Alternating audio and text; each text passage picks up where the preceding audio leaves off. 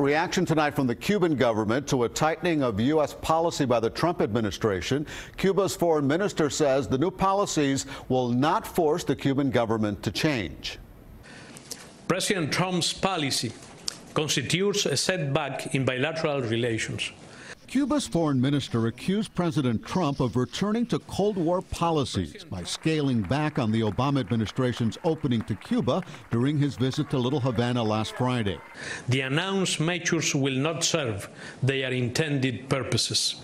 Quite on the contrary, they will impose restrictions on citizens' freedoms, they will cost taxpayers more money, they will reduce the competitive opportunities of U.S. companies and business people. While Mr. Trump said he is canceling the deal made by the Obama administration, he only tweaked it, making it harder for Americans to travel to Cuba and banning travel to tourist destinations owned by the Cuban military. The two countries still have diplomatic relations and embassies. U.S. airlines continue to fly to Cuba, and cruise ships will keep sailing to the island.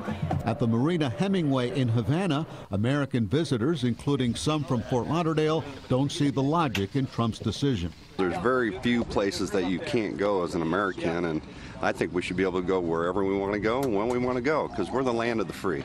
These men visiting Havana belong to a group called Inspire Cuba, which helps young Cuban Americans connect with their counterparts on the island. Our hope and our wish is that this administration in the U.S. knows that there are good people doing good work on either side, and there's a Cuban American community who's fired up and willing to take advantage of the changes. While President Obama sought business opportunities for Americans in Cuba, the Trump policies favor more pressure on the regime, hoping it will result in change. Now, the Cuban foreign minister also said Cuba will not return fugitives living on the island to the United States.